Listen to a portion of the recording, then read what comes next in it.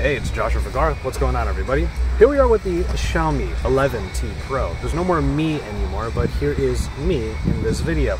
Now, you can see behind me, we have a lovely area. Just taking this thing out for a couple of small events, some small outings. This one being in the Temecula Valley, so it's winery time. The thing is, here we are on the wide-angle camera, and I gotta say this already, I'm still already disappointed. The fact that you have a great sensor on here, but then the wide angle just goes all the way down to 8 megapixels, and this is not 4K video.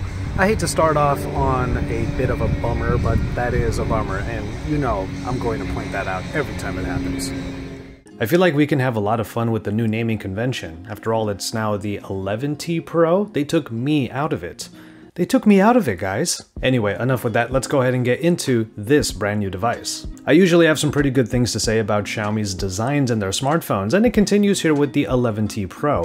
In this case, we have this brushed backing, but the material is still very glossy. I generally prefer a more matted finish, but this isn't too bad. It does take on fingerprints and smudges quite easily though. It's at this point though that we can go back to the unboxing experience, and I did film the unboxing, but I'm not going to go through too much of the actual process in this video. Like many Xiaomi devices, and like many devices outside of the US, this particular phone actually comes with its own case. It's a simple silicone case, a clear case that you could just put on to get a little bit more grip on top of that glossy finish. And of course, we're going to be talking about it a little bit more in a second. The 120 watt Xiaomi Hypercharge charger is included in the box, which is pretty nuts, and it's part of the reason why this is a pro level device. But let's talk more about that moniker, the word pro at the end of 11T Pro. That starts off with the display, a 6.67-inch AMOLED display capable of 120Hz refresh rate. Now, while this is an AMOLED display which provides extra customization like an always-on display,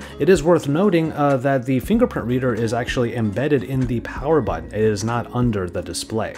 It is a full HD Plus panel, but that high refresh rate is going to be quite desirable for anyone looking to game at high frame rates. That of course depends on whether or not the game you are playing supports the high refresh rate, but you should be able to play pretty much everything on here with the Snapdragon 888 at the helm. The speakers are also pretty good. There are dual speakers on here, and they are tuned by Harman Kardon. And finally, rounding out the spec sheet, we have up to 12 GB of RAM and 256 GB of onboard storage. As it turns out, my model has 8 GB of RAM, but that 256 GB of onboard storage is what I have.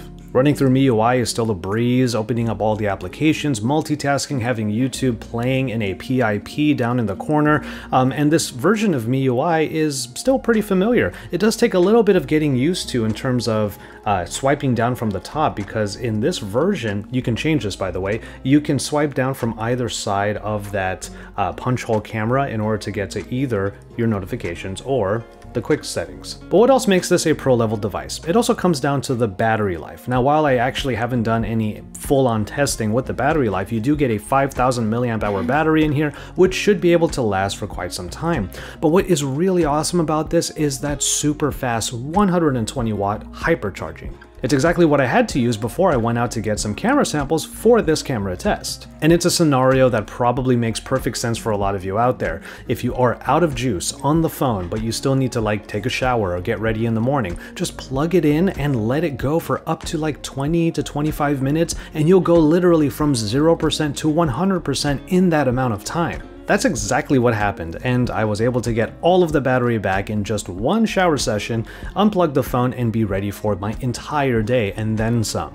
So with all that said, let's get into the camera test here with these cameras here, which include a 108 megapixel camera. You have to start and almost end on that particular spec, because I'm not trying to really be negative about the camera experience on here, but when you look at the spec sheet, it's already a little bit disconcerting when you see 108 megapixel main camera, and then it goes all the way down to an 8 megapixel ultra wide as one of the backup lenses. The ultra wide does a fine enough job, I suppose, when it comes to photos, and if you really want to get those more dramatic shots in your stills, you certainly can. But the disappointment for me comes in when you start taking video.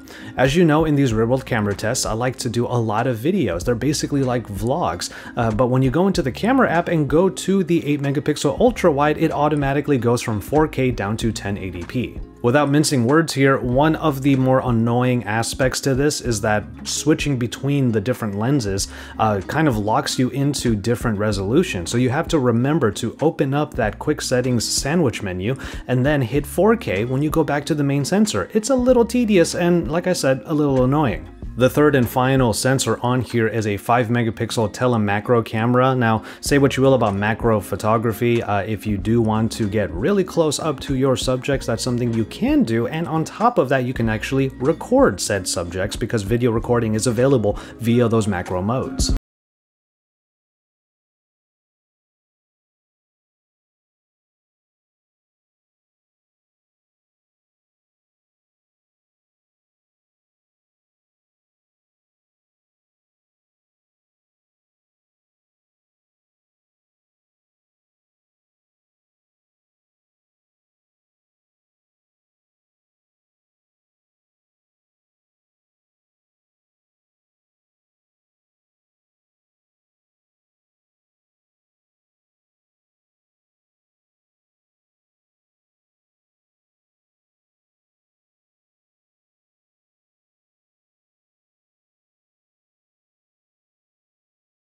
Phone as having some cinematic video modes, but they are actually all things that we have seen in the past. Right now you see the movie mode where it literally adds black bars to the top and bottom for a more cinematic feel. It is really nice to use, especially with that main sensor, which has itself a pretty good shallow depth of field built in. But as you can see here from the More page for all of the mode selections, you have the movie effects, which were introduced in the previous generation, and the vlog mode, which has been around for a while. It just guides you to the different clips and different ways of filming that will put together a quick, like, 1-minute vlog for you. Cheers. Oh. Cheers. Now come over here and cheers. No. Cheers on the front-facing camera. Come here. Oh. Framing on the dual video is so weird. Hard. Yeah, I know. And there you go, got it. Walking around the Belvino winery with a nice blend. Here we are on the front-facing camera, so let me know what you think of the quality on this here.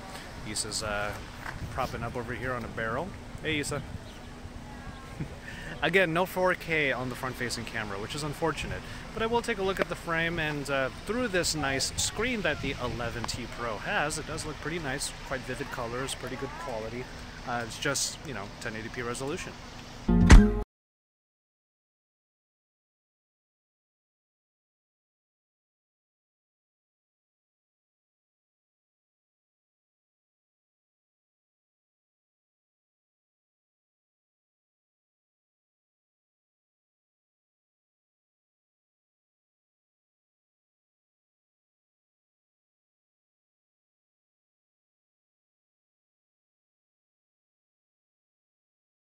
Is good. It's not really that bad. It's just, like I've been saying with like mid-range devices recently, you're going to be using that main sensor for the highest quality throughout. Which is a little bit of a bummer because Xiaomi is over here touting the 11T Pro as a pro level device. But what exactly makes this pro level? Well, it's very specific details. You're not really going to be using this for all of its sensors or lenses if you are really looking to do some content creation with this. Again, the main sensor is good, but then the ultra wide actually degrades in terms of megapixel count and video resolution recording, which is really the main bummer that I have with this phone, because otherwise it's a very good device. It's just that there are certain tropes that we have seen in like the mid to upper mid-range devices that are starting to seep into the flagships. And the spec sheet is basically what you would expect from any other high-end smartphone, save for maybe one super powered detail, just like with the cameras. In this case, it's the 120 watt charging.